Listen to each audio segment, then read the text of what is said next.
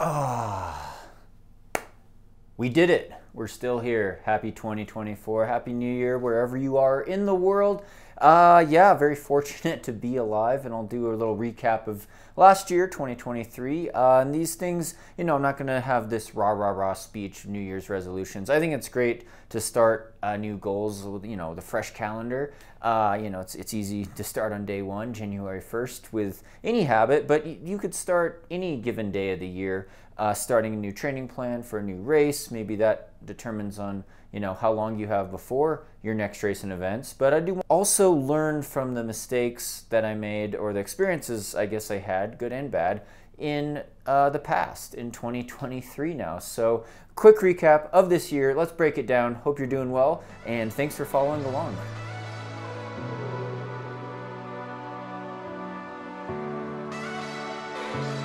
All right, so 2023, I posted on social media a long caption basically on all platforms, but I had a kind of a before after shot. Early 2023 of me in the hospital bed getting some invasive procedures done, catheter insertions. I had a right heart catheter, pressure measurement, and then a pulmonary angiogram.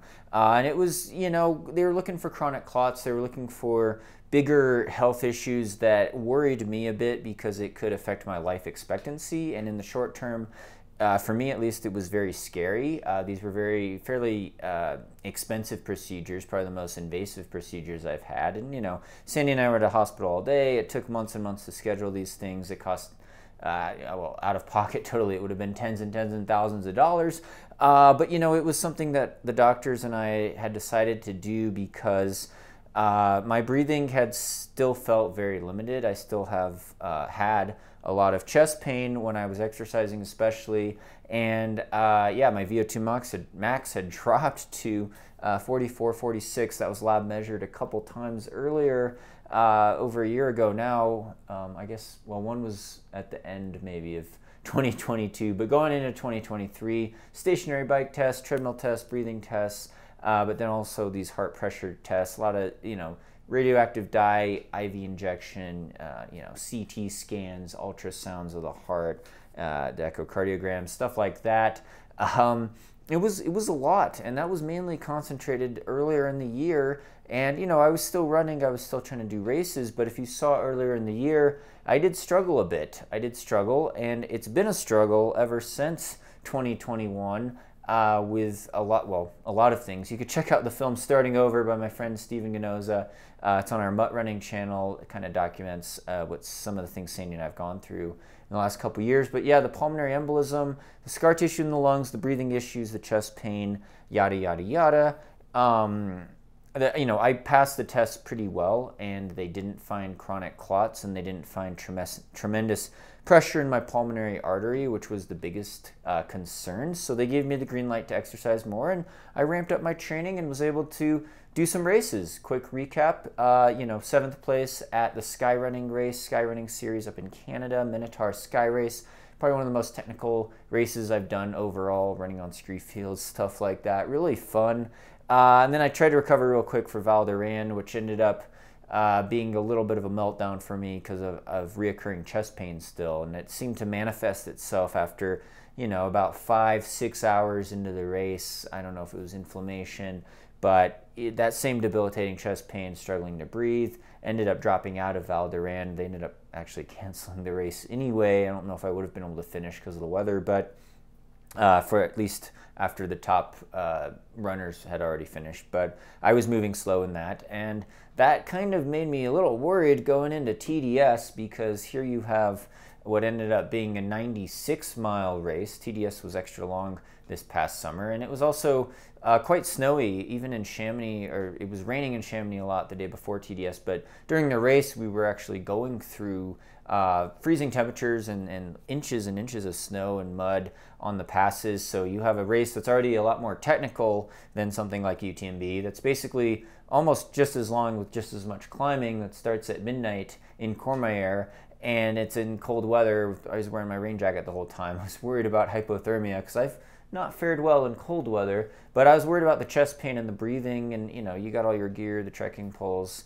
But that actually, I held it together pretty well, and I didn't get that severe lung pain. I wouldn't say my breathing's been normal, but it felt definitely, there was a turning point maybe at TDS, and this was the end of August. And then being able to not fall apart in a 100-mile ultra marathon race in the mountains in adverse weather conditions. 12th place at TDS, a little over 22 hours. Pretty solid for me, given my track record at the UTMB style races, and especially mountain 100 miles. Like, I've been honored to experience any service, any distance, and that kind of really was a big turning point for me. And then finally, more recently, doing the Honolulu Road Marathon, 2:31, slowest marathon of my life, but getting 7th place, and also hot and humid conditions, you know, close to 90% humidity for the whole race, and temperatures in the 70s. So, you know, factor that in, and my limited training, flat road training after TDS. It was a good comeback. It was a good comeback. I was really happy with how things turned out in Honolulu, and thanks for following along on the road adventures. But we'll get back to Trail Ultras 2024. We got Tarawera Ultra Marathon in New Zealand. I'm honored to be able to return there. Maybe do some ski-mo racing, ski mountaineering, uphill only mainly, but then the Grand Traverse here in Colorado, which is an ultra marathon length ski distance race at the end of March. And that's Crested Butte to Aspen, backcountry skiing with teammates. Also starts at midnight, but that's, you know, a little worried about that one. That'll be a big adventure, more on that to come. But getting back into running, you know, first day of the year here, January 1st, 2024, already doubling. Ran 8 miles earlier today, and then did over 5 miles in the afternoon here, evening group run. Having a lot of fun with that, starting to run on the trails again, stacking vert, and big goals for 2024. We'll see. I've only committed so far to Tarawera and the Grand Traverse for races, and some local ski-mo uphill races maybe. But after that, definitely do want to get back. Would like to do some big ultras, and you know me, any service, any distance. And, you know, reflecting on that with my health, feeling a little bit better about how my lungs are doing, and especially after Honolulu and the intensity, and trying to just stay consistent, stay fit, stay healthy.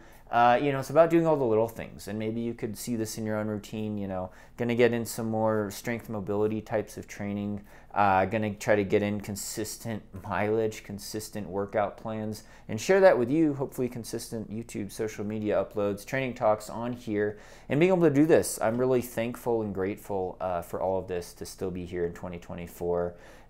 You know, having a life-threatening illness, hospitalization, the fire, really puts things in perspective and what I prioritize in life. And a lot of that comes back to, you know, spending time with loved ones, especially over the holidays, but then just having fun, interacting, having new experiences, meeting a bunch of great people, and feeding off of that positive energy and those vibes. And, you know, I've been lucky. I've been able to experience a lot of any service, any distance races over the years, and travel a ton, especially international, because a lot of these events are very different, right? Doing a technical 100-mile mountain race is very different from doing a flat road marathon on a uniform surface, or, you know, doing some of these sky running races, Golden Trail Series races in the past, going against guys like Kilian Jornet, always finishing behind him, I will say, sometimes second to him a couple times, but, you know, doing that's a lot different than, you know, Lake Sonoma 50 mile, or Transvolcania, or, you know, all these different races, Chuckanut 50K. What races have I repeated a lot? Speed Goat 50K. But anyway, I digress there. Really happy to share this with you guys. Really, goals for the YouTube channel, would love to get up to 250,000 subscribers, 250,000. Why not go for 500,000? I'm not sure. My plaque for getting 100,000 burned up in the fire. I did lose that. Really near and dear to my heart. But this YouTube community, been doing YouTube videos for over 15 years on here now, and really thankful for your continued viewership and support, the Patreon supporters that really keep this channel alive. But I want to hear your goals. I want to hear what you'd like to see on YouTube, especially. Comment below with anything you've got planned for 2024. Let me know how you're doing. Let me know what kind of content you'd like to see on here. Training talk topics. Search my library. Search the playlist, though, for old stuff, because, again, 15 years of videos here on the YouTube. I've covered a lot of different training talks for any service, any distance over those years. So check that out. But yeah, great. Love to hear from you and hear about your goals and how you're doing. So thank you from the bottom of my heart. Thanks to title sponsor Hoka. Still with them, keeping the dream alive. Proud to announce that I'll still be representing Hoka. So, you know, Camelback, Koros, their Spring Energy. I'll stop there. Compressed Sport. These are sponsors that are continuing on with me, so really thankful for their support also. But yeah, the Patreon support really keeps this YouTube channel alive, as well as your subscriptions, likes, and views. So share this on social media. You could find me all across social media. I'm usually under my real name, at Sage Canaday. That's Instagram, TikTok, X, Facebook, you name it, so Strava. So thank you so much again. Hope you're doing well. Wishing you the best in this new year, 2024. Let's go. Oh, is this thing still on? Oh yeah, also check out our training plans at higherrunning.com. Give us a follow on Higher Running. We've got training plans for any surface, any distance. Thanks again.